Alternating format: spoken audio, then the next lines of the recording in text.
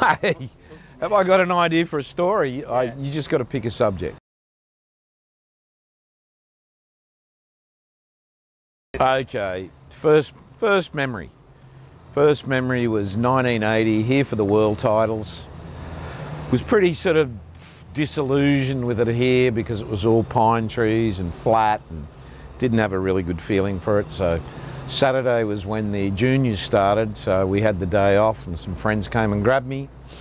And then they just, we walked over and just checked the surf, and all of a sudden I look up, it's 6 to 8 foot, it is A-frames. And I look at them and I go, are you kidding? And I was sort of speechless, and they said, oh, we don't surf here, it's too fast. Okay, so I've since found out that had been surfed before in summer. I think Hackman surfed it in the early 70s on a longboard when it was small.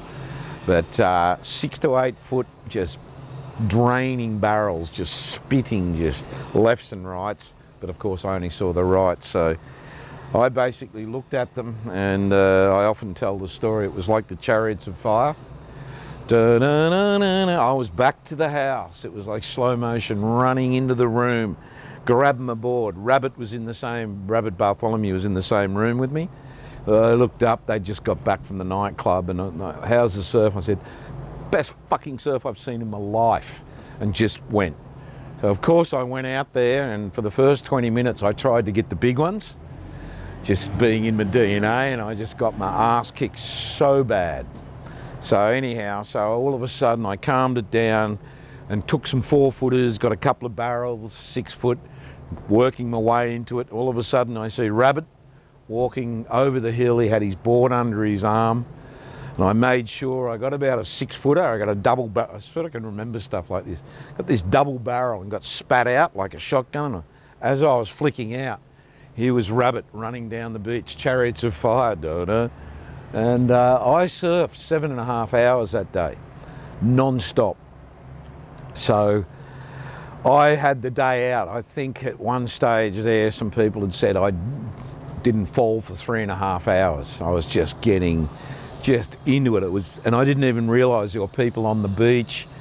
All the people had walked up from the Central, and they just walked up. There was like 500 people on the beach. I sort of came in and was like freaking out because all these people, I guess they'd never seen tube riding before.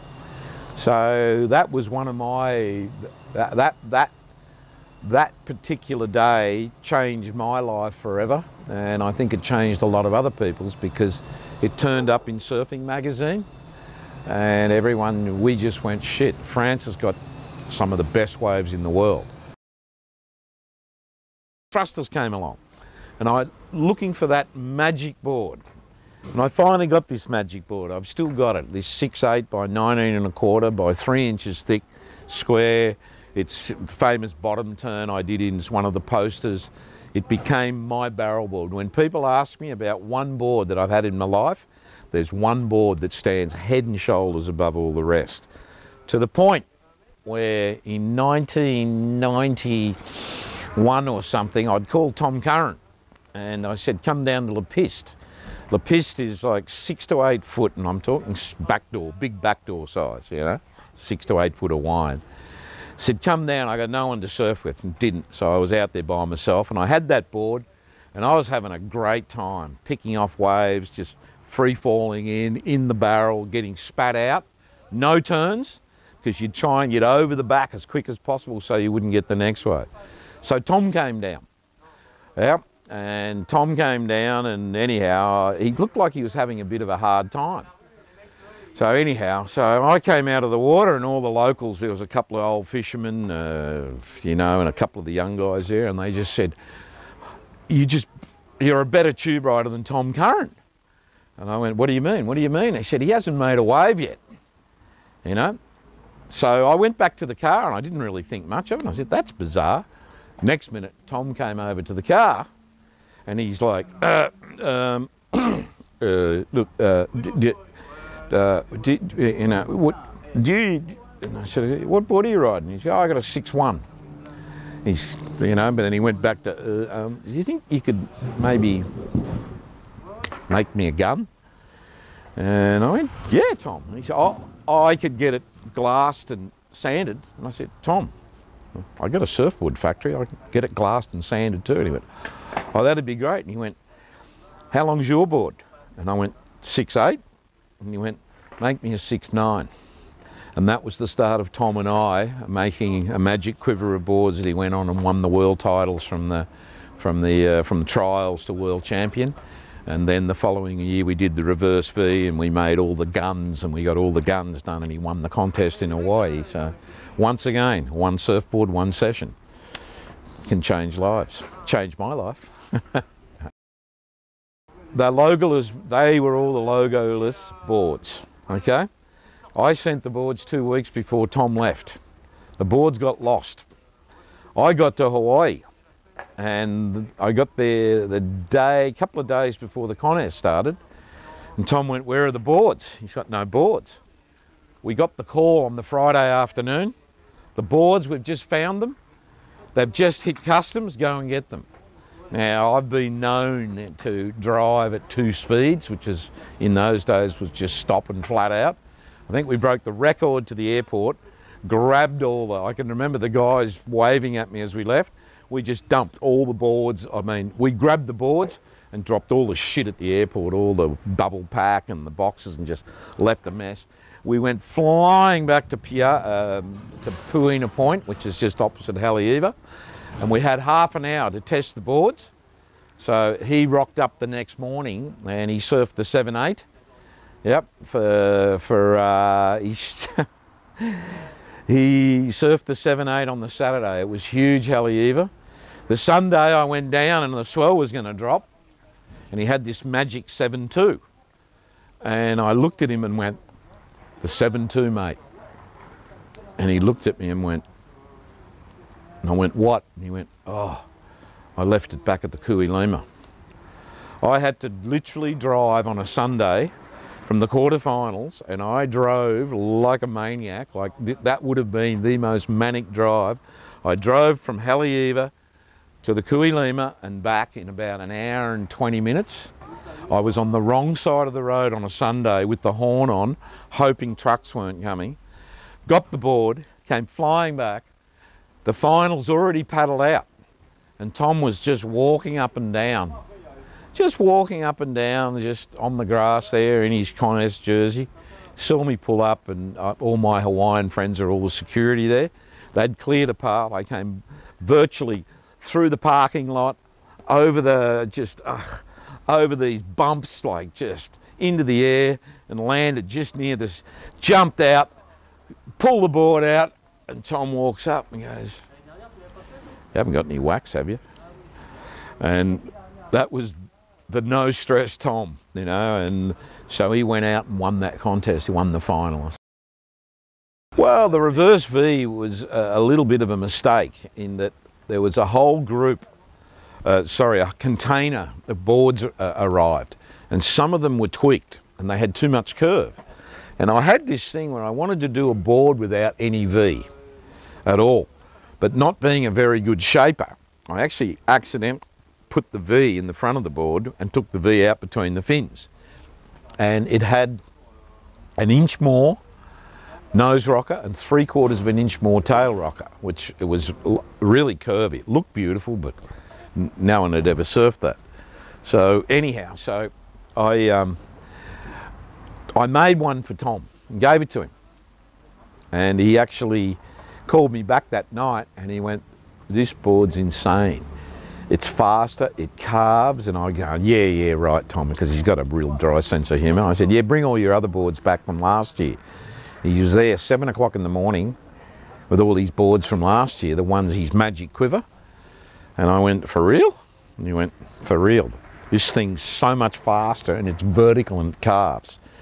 So it took us a long time to work out. It was like what Nick Carroll and I call a happy mistake. You know, so it was a little bit of a mistake, and I turned that mistake, that one board, I've still got it.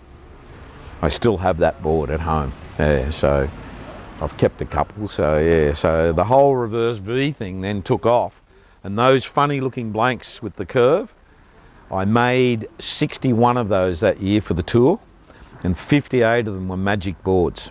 And people took them home, so it was actually a quantum leap in surfboard performance. So that's sort of what I'm still trying to do. First time I ever saw Rocky, yeah, was at Bell's. And I looked up and I'd just come out of the water and I saw this cocky looking kid flicking his hair, walking down the, and I went in a like a really bright fluoro suit. I went, God, are you kidding, aren't you? Are you kidding me? You know? I said, what's surfing come to? And I was standing up there getting changed, and I can remember there was the judging stands and there was a caravan and all of this, and in between there was a gap. All of a sudden, all I see is this guy go off the bottom and straight up and just cracked a lip, and I just went, what? And he came straight down and did exactly the same. And it reminded me of when I first saw Wayne Lynch at the world titles in 1970. It was like, you know, everyone was trimming across. I think they deducted points off Wayne because he kept going up and down and up and down. Like, you wouldn't have scored the other guys in today's scoring. The other guys would barely get a 1.5 or a 2. Wayne would have been up around the 6 or 7. So it was like this Wayne Lynch Occy sort of thing. And then over the years, Ock would come and stay with us. And it was like having a kid without kids, you know. But, you know, he was one hell of a magic human being, and I've got too many stories to actually pick one. But the first one was just like, are you kidding me? And then I saw, you know, the absolute genius of his surfing, you know, and you just watched that over the years. But yeah, you know, it was really sad because in one sense, Occy, he'd been in Portugal and his dad died, and Sanger died. It's his best mate, Mark Sainsbury. So when he came up, we didn't realise what the effect it had on him. And I remember him coming up and he sort of knocked on the door, which was really bizarre. And he went, mate, can I stay here, mate, please? And I went, mate, you're always welcome here, come and stay here. So he basically sort of had a bit of a breakdown and just sort of went out in left field. Went out in left field and started drinking and you know, he buried his boards on the beach and because he wanted to keep them there because he wanted to go back to Australia, and I think he wanted to swim and go back to Australia, and he had this piece of wood that was sort of like his Tai Chi stick, and he thought he was going to swim home from here via China and go to Tiananmen Square. And I mean, in one sense, a lot of people thought it was really funny, but in a sense it was really, really sad because none of us knew what to do. We didn't know what to do. Was he having a nervous breakdown? Was this just some sort of, you know, now we know people have depression, bipolar, schizophrenia, you know, I mean, we've lost a lot of friends. So, you know, on a more serious note, it woke all of us up and going, shit, you know, because we've always looked after our mates. No matter what, in those days, we surfed harder than fucking anybody does these days because there wasn't leashes and there wasn't cameras and that, yet we'd surfed from morning till dark, but we'd also party harder than, if these guys knew how hard we partied in those days, but we always looked after our own. Everyone was always looked at us. There was a couple of us, you know, like Barton and Ross and myself, who would do a check at the end of the night, you know, where's so-and-so, where's so-and-so, shit, the list was long. And we'd made sure no one was left behind. I think that's the Marines, isn't it? Don't leave a man behind. Well, we were definitely on that mission. It was like an inner sanctum, you know, so journalists weren't allowed in, journalists weren't allowed close. If journalists got too close, I guess they were threatened, you know. They were threatened with disciplinary actions. So yeah, so anyhow, so that sort of was a different era. Yeah, it's a different era to now. It was a lot more fun. That's epic, man. Cheers.